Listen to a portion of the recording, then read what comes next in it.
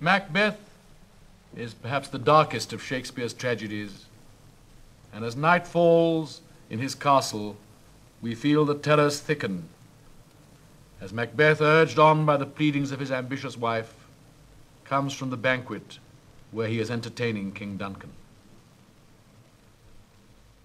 If it were done when 'tis done, then 'twere well it were done quickly. If the assassination could trammel up the consequence and catch with his surcease success, that but this blow might be the be-all and the end-all here. But here, upon this bank and shoal of time, we jump the life to come. But in these cases we still have judgment here, that we but teach bloody instructions, which being taught return to plague the inventor. This even-handed justice commends the ingredients of our poisoned chalice to our own lips. He's here in double trust. First, as I am his kinsman and his subject, strong both against the deed. Then, as his host, who should against his murderer shut the door, not bear the knife myself.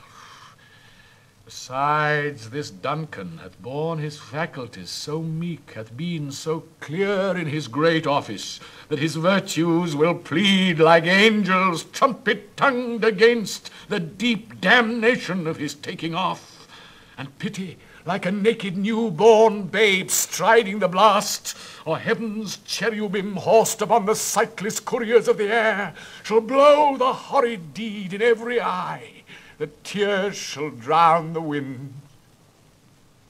I have no spur to prick the sides of my intent, but only vaulting ambition, which o'erleaps itself and falls on the other.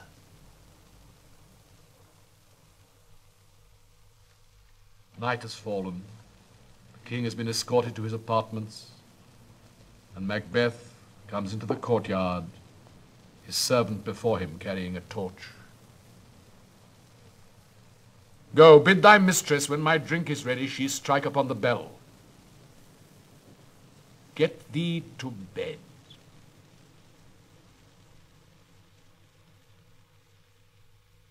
Is this a dagger that I see before me?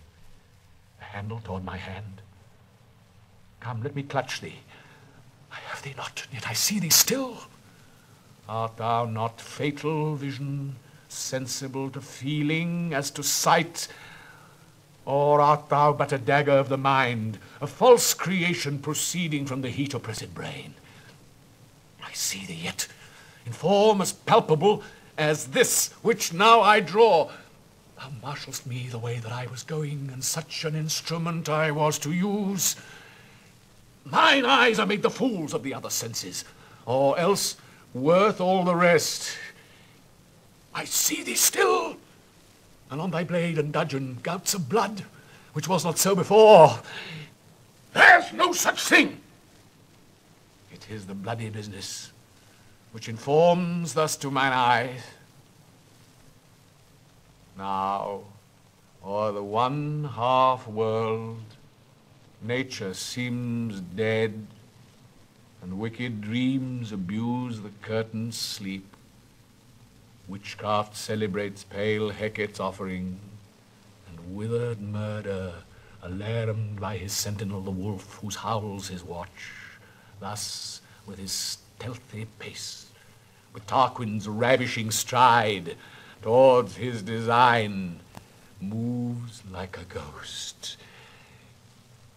How sure and firm set earth, hear not my steps which way they walk, for fear the very stones prate of my whereabouts, and take the present horror from the time which now suits with it. Whiles I threat, he lives. Words to the heat of deeds too cold breath gives. I go, and it is done. The bell invites me.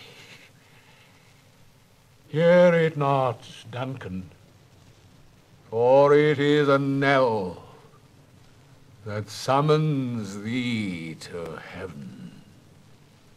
or to hell.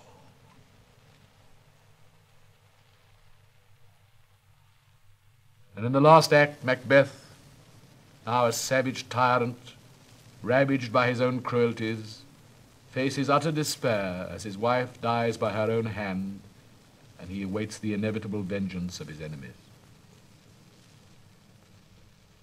Tomorrow, and tomorrow, and tomorrow creeps in this petty pace from day to day to the last syllable of recorded time, and all our yesterdays have lighted fools their way to dusty death.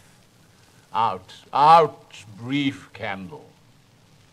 Life's but a walking shadow, a poor player that struts and frets his hour upon the stage and then is heard no more. It is a tale told by an idiot, full of sound and fury, signifying nothing.